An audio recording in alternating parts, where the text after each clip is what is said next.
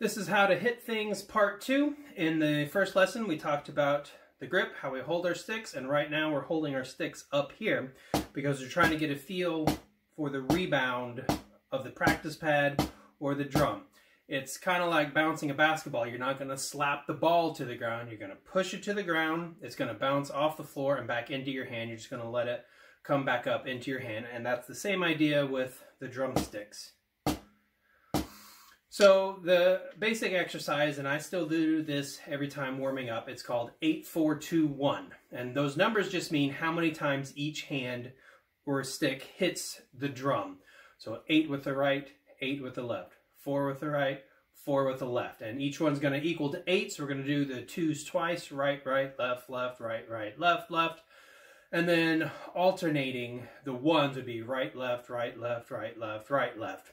So if you want to get your sticks, your practice pad, play along with me. Here's 8-4-2-1, and I'll guide you through the hands. 1, 2, ready, go.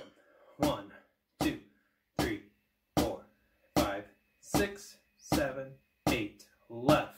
2, 3, 4, 5, 6, 7, 8. 4s, 2, 3, 4. Left, 2, 3, 4. 2s, 2.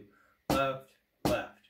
Right, right, left, left. 1s, 1, 2, 3, 4. Right, left, right, left. So double check yourself that you're still doing all the motions correctly. If we're coming from this side, there's a lot of forearm movement, and as we progress, that forearm movement's going to get regulated a little bit. Eventually we'll start down here, but then the lift of the stick is a whole nother lesson. But right now, I want you to get a feel for that rebound. 8-4-2-1, do that exercise every single day, and we'll see you next time.